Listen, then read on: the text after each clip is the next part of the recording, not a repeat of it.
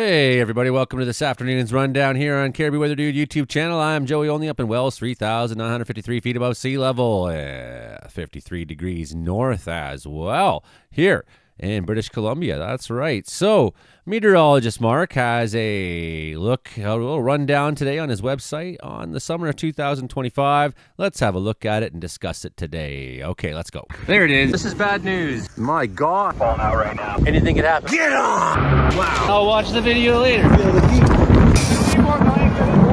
Ain't dry mopping this. Hey everybody, hit like, share, and subscribe. And hey, meteorologist Mark Ingalls, you can find him at www.ingleswx.com. He will be here on Thursday night at 6:30 p.m. live on this channel right here, 6:30 p.m. Pacific Standard Time. Let me remind you, as I'm here in the British Columbia. And he's going to be interviewing Pasco, Washington TV meteorologist Mike McCabe. Going to be a really, really great episode. And of course, we'll have our regulars with us as usual. Frankie McDonald, the world's famous weatherman, Brandon Hauk, Brooks Bannitz, and weather radio man there in Brooks, Alberta. We got a full cast of people, so check that out. But anyways, let's talk about meteorologist Mark's article today. We can ask him about it when we're on the show this week as well.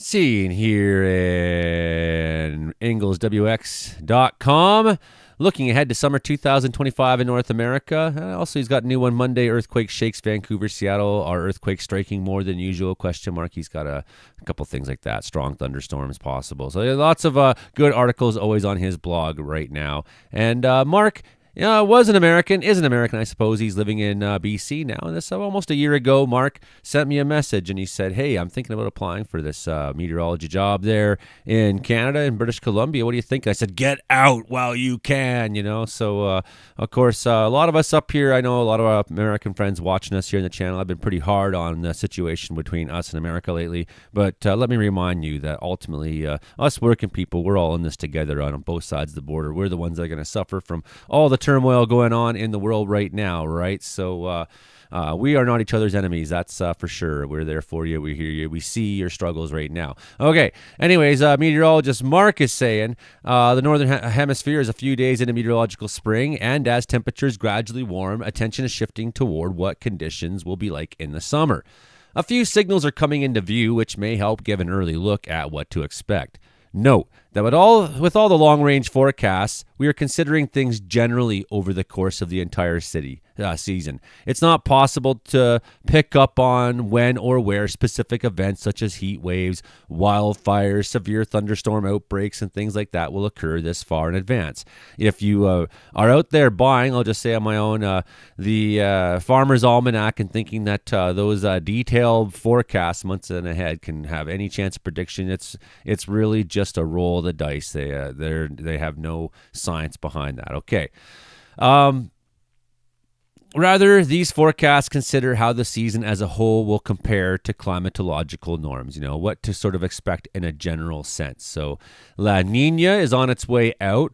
Over the past several weeks, the eastern third of the equatorial Pacific has warmed to the point where the negative anomaly has disappeared. Temperatures in the middle third of the equatorial Pacific remain below average.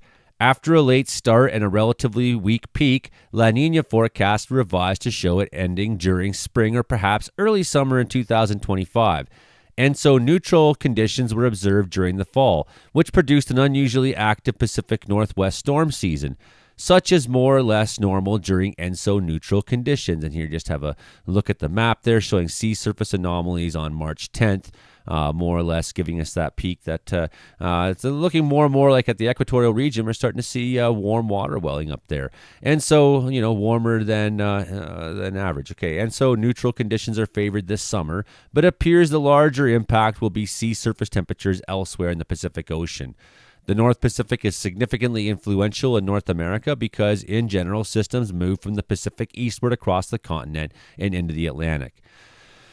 What we're looking at as temperatures warm is a large area of above average ocean temperatures between Hawaii and Alaska, with below average temperatures from Baja to the southeast of Hawaii. This pattern is very similar to 2022, and modeling suggests that it will continue through the summer months. Now, this is very interesting because 2022 was a pretty dead fire season here in British Columbia, if you do not recall. I had 4 or 5 fires we got sent to, but I know a lot of contract crews didn't get to one fire whatsoever. So we'll see how much in the end it plays out like 2022. I still think we're a little ways out, so we're just kind of stabbing in the dark here right now, but we're dialing in as the months go, getting closer and closer to an understanding of what the summer is probably going to be like. While temperatures have moderated slightly from the all-time record set in 2024, the global average of 21.03, which is 69.85 degrees Fahrenheit on March 10th, is well above the climatological norm of 20.52 for that date. Half a degree Celsius may not seem like a big difference, but note that within a normal year, the global average sea surface temperature varies by 0.3 to 0.4 degrees Celsius, so not by very much. So temperature anomalies for summer 2022. It's reasonable to look at 2022 as a proxy for this summer, as sea surface temperatures in the North Pacific look similar to that year. Observations in summer 2022 showed nearly all of North America under average temperatures. Now, the thing is, we may have the anomaly may look similar from 2022 to 2025, but what I think the wild card is going to be is how much warmer is the actual ocean. And we know it's much warmer already now than it was in 2022, and it's a big matter of discussion in the scientific community. Like, whoa, it's way warmer than we expected it to be. Okay. Nunavut, Texas, the High Plains, California, Oregon had the strongest values above average that year. I expect much of North America will again be hot compared to average. That said, the exact location of where heat manifests itself may vary. The southwest monsoon was quite active in 2022, with a large area from El Paso toward Tonopah seeing much above average precipitation. The efficiency of the monsoon was driven by Great Basin heat that creates low pressure and pulls moisture from the Mexican Pacific coast northward into the desert southwest. In August, heavy monsoon rainfall caused flash flooding in Death Valley National Park. This event caused debris flows that blocked roads and stranded over 1,000 people in the park. Some of the monsoon moisture made it to the inland northwest for above average precipitation from the central Oregon to the Idaho Panhandle. Here's Mark's opinion on the Atlantic hurricane season. Atlantic hurricane season runs from June 1st to November 30th, with the most active period being August through October. The number of tropical storms and hurricanes that form in the Atlantic is determined by the number of factors, including sea surface temperatures, and the quarterly quantity of tropical waves entering from Atlantic to Africa.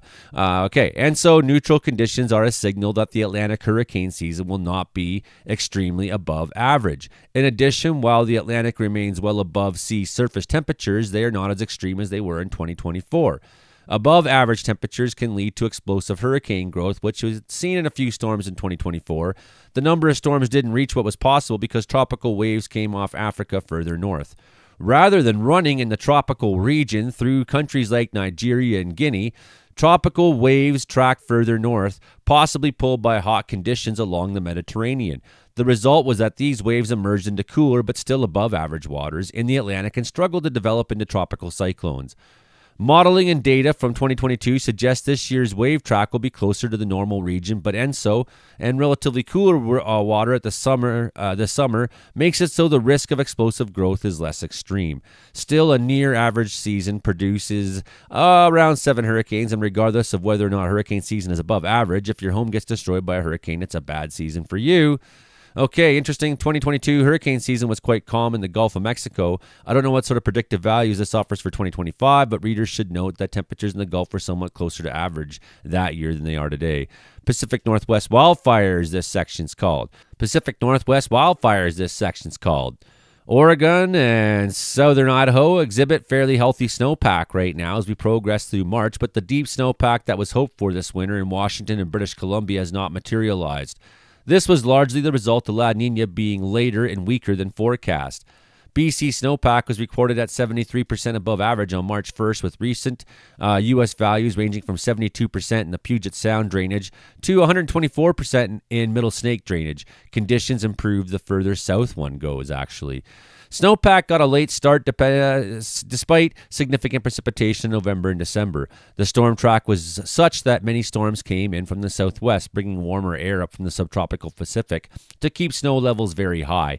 Long, dry stretches in January and February didn't help the situation. Now, a fairly wet and mild spring is forecast for much of the Pacific Northwest. This is problematic for summer wildfires because wet and mild conditions allow for significant fuel growth. Once the region begins to dry in June, the newly grown bush will die off and be easy to light on fire. That is certainly for the drier belts of BC especially. Available data points this summer bringing above average temperatures to Washington, Oregon, Idaho, and BC. Heat will speed up the desiccation of spring growth, and by midsummer, fuel load is probably going to be near critical conditions. The vast majority of wildfires in the contiguous United States are started by people through dry lightning, though dry lightning does play a role in the Northwest, including British Columbia. In fact, it's been more and more than the overall cause of wildfires in BC. It's been lightning outbreaks, and especially because generally, these lightning outbreaks come, they light up many fires at once, and they challenge the ability to respond to all of them at a time. So you knock down the ones that are closest to towns, but the next thing you know, those ones further out have time to grow, and that's exactly what happened here in Wells, for example, right? A pretty quiet fire season, and all of a sudden there's fires everywhere. What do you do? So there is that. Now, this has been true, I think, historically, especially what Mark's saying here on his graph, the possible peak locations for dry thunderstorms. He's saying June 2025 in the central parts of Washington, and maybe for July if you go a little bit further out, and then you come into BC, we're talking August.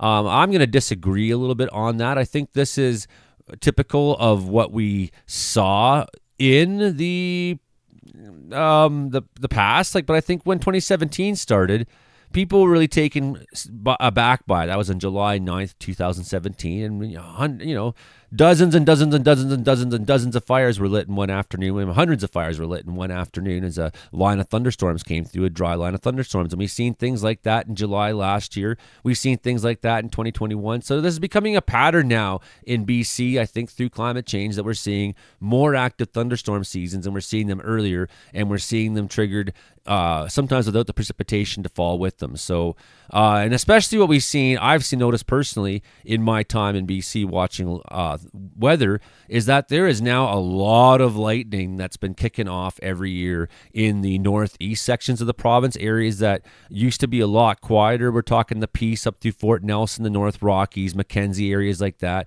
Seeing a lot more lightning activity the last bunch of years. So that's my thoughts on those areas, although the snowpack in northern BC is better than it is in south and central BC. So at least there's some padding for them there. And, of course, we have the weather patterns. If they reflect 2022, we may see a lot of, even if we see thunderstorms in July, we may see more rain, heavy ones. And I think 2022 was really much that way. I think 2022 played out the way this graph looks from my own memory and from my putting forecasts on the channel here at the time, sure, but most specifically on Interior Weather and Wilderness Watchers, the group I run on Facebook that's got 39,600 people on it. Okay, predicting exact wildfires is outside the scope of this article, but general trends suggest dry lightning threat may be strongest in arid regions around the Columbia Basin in June, the Blue Mountains, northern Idaho. How about the east slopes of Cascades and Okanagan regions in July, BC? They have two different, the American spelling is Okanagan, and the BC interior for August as well. So if this does follow 2022, I agree with this. The jury's out if we follow 2022, but so far the prevailing wisdom is looking favorable for that, right? So keep that in mind. Like, this may very well be how it actually does play out, and that would be, I think, a positive to us who've seen some pretty busy fire seasons, in the last 8 years especially. Of course, the predictability decreases as we look into the future. These are just favored regions based on both model data and previous similar years like 2022. Wildfires can form anywhere at any time in the Pacific Northwest. Conclusions, in fact, we've already had a couple in the Kamloops region. In the south, I think Southeast Center's had a couple. So here are the conclusions. Above average temperatures are favored for much of North America this summer. The Great Lakes regions may be the exception, especially on the Canadian side, and a stronger than usual monsoon could moderate temperatures some in Washington, Arizona, and New Mexico. For the Pacific Northwest, above average temperatures don't necessarily mean another heat dome on the magnitude of the June 2021 event. That could happen. Significant heat waves are possible any summer, and above average summer does bring a greater chance of them. But I don't think that risk is outstandingly high, at least. Doesn't mean it won't happen. There's been years where the setup would look better, he thinks. Wildfires may be rough in Washington, Oregon, Idaho, and BC. During the meteorological summer months of June, July, and August, this is more likely to be felt in inland regions. Wildfires can happen through the region at any point in the dry season, but areas west of the Cascades are climatologically more likely to be impacted in September. This is because cooling temperatures in the Canadian and Montana Rockies aid in switching the wind patterns to offshore, drawing the western half of the Washington and Oregon to increase fire risks. So that's just a little bit of a look at Meteorologist Mark's peering into the future. You can always come to the chat here. We'll be on the live stream at 6:30 on Thursday night Pacific Standard Time when Meteorologist Mark will be here, and we'll be welcoming TV meteorologist Mike McCabe from Pasco, Washington. Going to be awesome. I'm totally stoked on this episode. Totally stoked. We're going to let Mark do the interviewing again because I like it when I can set the show up, set the table, and then just let them bring the meat. That's what I said on the group chat we had there. Okay, that's me for now. We'll be back with you a little bit more later today. Thanks, everyone. Thanks very much, especially to Sean and Paul today. Totally made my day, and Ann the other day. All the people who keep giving the little donation supers and people who are sharing, liking, and telling people about the channel. You are keeping me alive. Thanks so much. Keeping the dream alive here, everybody. We'll see you next time. Bye now.